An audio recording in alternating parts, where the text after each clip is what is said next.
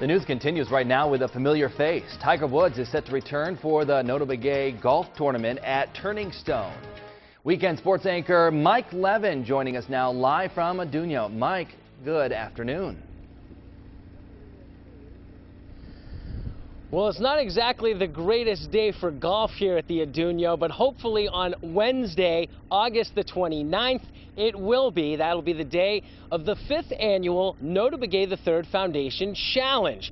Now, the event will feature 12 of the top PGA and LPGA stars, headlined once again by Tiger Woods. Joining Tiger in the field, one of last year's co-champions, Christy Kerr. In fact, she's won this event 2 times. Also returning will be Ricky Fowler. It'll be his 3rd time that he'll be competing in the NB3 Challenge.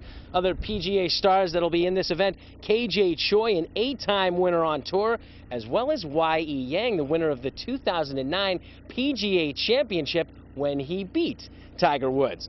Joining Christy Kerr from the LPGA Tour, the youngest winner ever, Lexi Thompson, as well as Sairi Pak, a 25-time winner, and the #1 ladies player in the world, Yanni Sang. Should be an interesting day of golf. It'll be a different format this year with an East meets West, with players of Asian descent on the East team and players of American descent on the West team. The pairings haven't been announced yet, but there's already talk of a possible Tiger versus Y.E. Yang showdown in a rematch of the PGA Championship from 2009. So we'll have to see about that.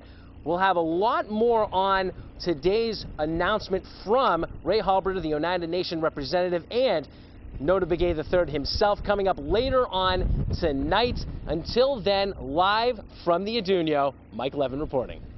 And now some of the other top stories.